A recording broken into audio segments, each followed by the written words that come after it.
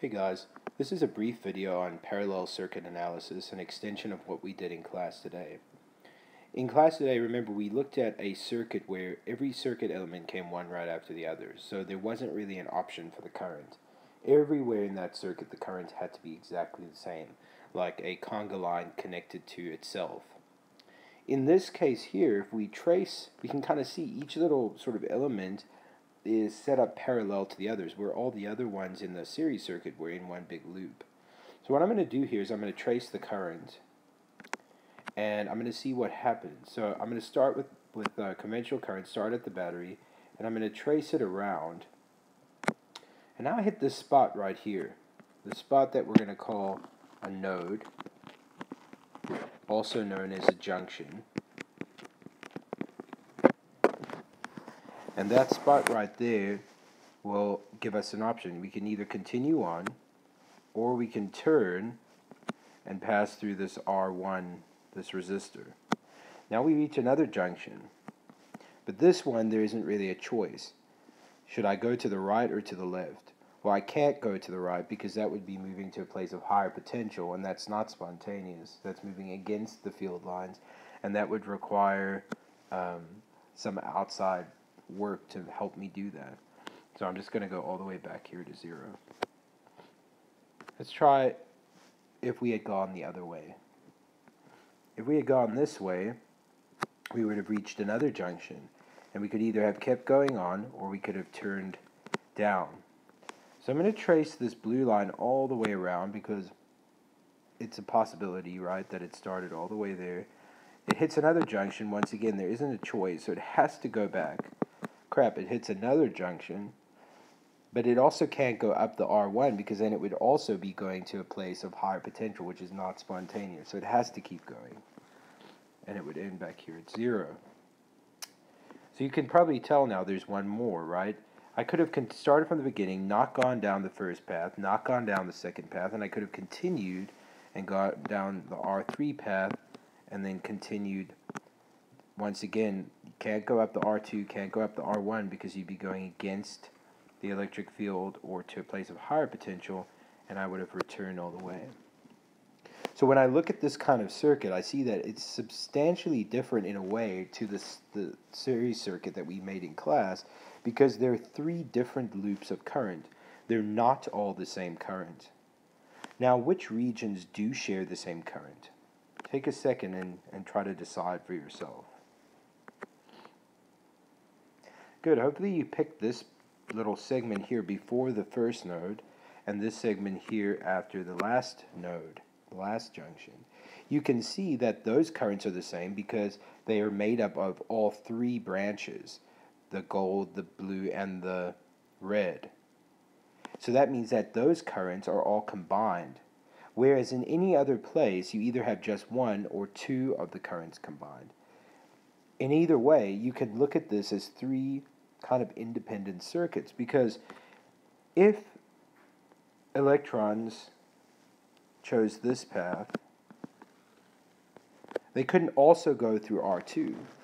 Now let's think about why that is. What principle says that if they go down the R1 path, they can't go towards R2 and R3 at the same time? Very good. That's called conservation of charge. And if you think about it, similar to conservation of matter, but that it's that you can't be in 2 places at the same time, right? So this conservation of charge is telling us that if we go one way, we can't go the other. Now let's talk about a few other things that we sort of mentioned briefly in class. If I removed the R1 light bulb right here, use a different color. If I removed this light bulb, would the other 2 be affected? Well, it depends what the current is, right? So we look at this picture, and the colors maybe help you, and you see that removing R1 is only interrupting the yellow current. So it's not going to affect R2 or R3 because R2 is on the blue current, R3 is on the red current, but it will affect this total over here where the X is, because all of a sudden we'll have that gold current gone. So it will change the amount of current, right? You can see that very visually. Now let's say I back up here and I decide to eliminate R2. So I'm going to take R2 out. And the same thing happens, right? Only the blue current is eliminated. The gold current and the red currents are still there, so R1 and R3 would stay lit. And the region where the purple X's are that I'm retracing here, those would also change because you'd have lost the blue current. Anytime there's a gap in a certain loop of current, that whole current is lost, right? Because the electrons have no idea where the zero is then. Remember, they have to be connected from the high to the low potential. And if all of a sudden there's a gap, they don't even move at all because they don't know where to go. You probably can think of it the same, is that the very last bulb being removed, R3, as I kind of backspace here, if R3 was removed, only the red current would be eliminated, but R1 and R2 would stay lit. So this is kind of a cool version of a circuit. It's very cleverly set up because basically what happens here is that if one bulb goes out, I don't lose the others at the same time. Now, you can tell they may be affected slightly because the total currents changed where the purple X's are, but they're not going to go out. So this would be like Christmas lights. If you've had those like sort of Christmas lights that have, you can, if you look closely at them, they have like 2, 3, 4 strands, right? So that if one bulb goes out, it only knocks a few out. It doesn't knock them all out, which means you don't have to replace the whole thing until you lose more. So you could see here that the total current would be the addition of the gold, the blue, or the yellow, the blue, and the red, all three together. So the total current here is going to be equal to the gold current, which we'll call I1 because it's going through R1, plus the blue current, which is we're going to call I2 because it's going through resistor 2, plus the red current, which is I3 because it's going through resistor 3. They should all add up to the mixed current, which is the purple. Now let's see this. If I were to cut the wire right here, which of, if any, which of those resistors would go out? Very good. Hopefully you noticed, if you took a minute to think about that I've cut all three colors there by interrupting that portion. Hence, R1, R2, R3, none of them would light. Where's another place that would do the same thing, that would eliminate all three? Very good. Hopefully you notice it would be down here. So that's very good. Now, this is very important right here, this thing that I'm circling in green, because this allows us to see it's a statement of conservation of charge and conservation of matter, and it says that electrons or charge that pass into one branch can also pass into the other branch at the same time, right? Those specific charges. But once, later on, perhaps they can, Now, we're simplifying the idea of the circuit here, thinking of electrons traveling through the entire thing, but it is a little bit different. Now, which one are they going to choose? Are they going to all be equal, I1, I2, and I3, or are they going to separate in some way? So kind of think about that for a second. Hopefully, if you paused the video and thought about that, you would think, okay, the one with the most resistance, according to the Ohm's law studies that we did, the one with the most resistance is going to have the least amount of current. So R3 would have, the red one would have the least current, R1 would have the next least current, and R2 would have the most current.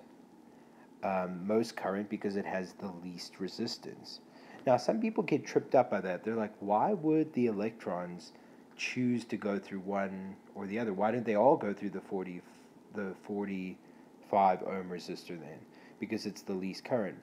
Well, they're also resistant to each other. So if everybody goes in the R2 branch, then it's not going to be good, right? You're going to have a lot more internal friction, and they just naturally won't go there, right? They're naturally repelled from each other. And so that's what you have to think about. They're not choosing. They're not little people. They're naturally going to move based on the electrostatic attraction and repulsion in this case. Now, a little example that you can think about is pretend you're at the grocery store, There's 3 checkout lanes, R1, R2, R3. Now don't stretch the analogy further than it needs to go. Let's think of all the people that go through the store, right? You get to the checkout, and you and the rest of Dallas at this Walmart that only has 3 counters open, and you can choose. There's the young, efficient, college kid who's just working an extra job, and they go really fast through the groceries, scanning them, packing them. There's the little old lady who's really sweet, but she talks really long. She takes a long time to figure everything out. Let's make her R3. And then R1, let's make, kind of middle-aged guy, does his work, isn't that fast, but isn't slow either. So when you look at those options, right, you're gonna decide: am I gonna go to the really quick lady, R2? She's like the super fast college kid, really smart, does everything efficiently, or am I gonna go to the little old lady who's gonna take a long time, and it would take me longer to get through the circuit, or to get out the store, or I sort of hit the middle and go to the guy who takes an even amount of time. Well, it depends, right? The lady who is really efficient is going to check the most people out. So that's how you can think of it. The electrons, most of them are going to go through R2, or most of the charge is going to go through R2, because that's the fastest or the least resistive. The least of them are going to go to the old lady, not because they chose to, but just because she would take too long to pass people through. And then R1 would fall in between. So you can kind of think of it in that way, is that you would go to whichever next one's open, but the next one to open is almost always going to be the most efficient one, or the least resistive one. So that's kind of how I look at that. Let's talk about the voltage really quick, the voltage drops over each one. Let me get to a nice cleaner slide. So here's the same circuit again, and let's consider what would happen in terms of the voltage. So if I pass through this path that we talked about before, how much voltage would I have to drop? How much energy would I drop over R1? Good, hopefully you said 9 volts. And it's true, because once you pass through that resistor, you have to have 0 voltage again, because you've moved to a place of the lowest potential. If I continue on and I go through the R2 one, I can't go back up through R1, so I return here, and you can see I drop all 9 volts over R2, and then subsequently, where I had the red before, same thing would happen. I drop all 9 volts through R3.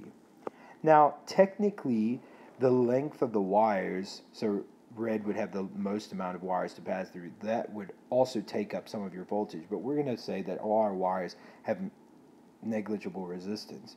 So the cool thing about the parallel circuits is that it drops all total voltage over each of the branches, right? It drops all total voltage. So the total voltage of the circuit, in this case 9, is just equal to the voltage drop, I should say, over R1, the voltage drop over R2, and the voltage drop over R3.